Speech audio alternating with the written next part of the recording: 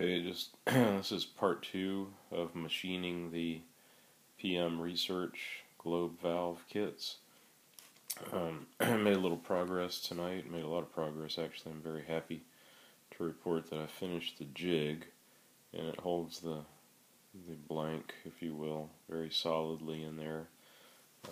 This is not even screwed together, but you can see basically I milled out essentially half-inch arches for the hexagonal surfaces, cross-drilled 3/8 of an inch, and then I used a ball end mill to create a concave cavity for the globe part of the valve.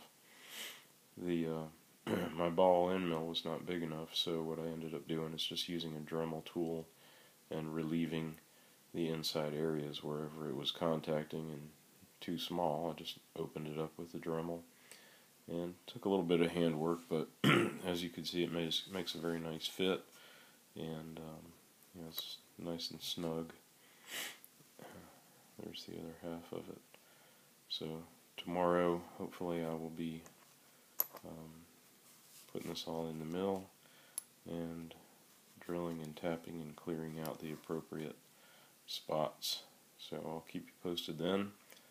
And I would like to mention that the nice folks at PM Research did send me a photograph of the jig that they use, which is a lot simpler, and I may end up using that design when I make the smaller ones, but since I had this one already started, I went ahead and decided to use this for the 5/16 one anyway. So we'll keep you posted. Stay tuned for further updates. Thanks.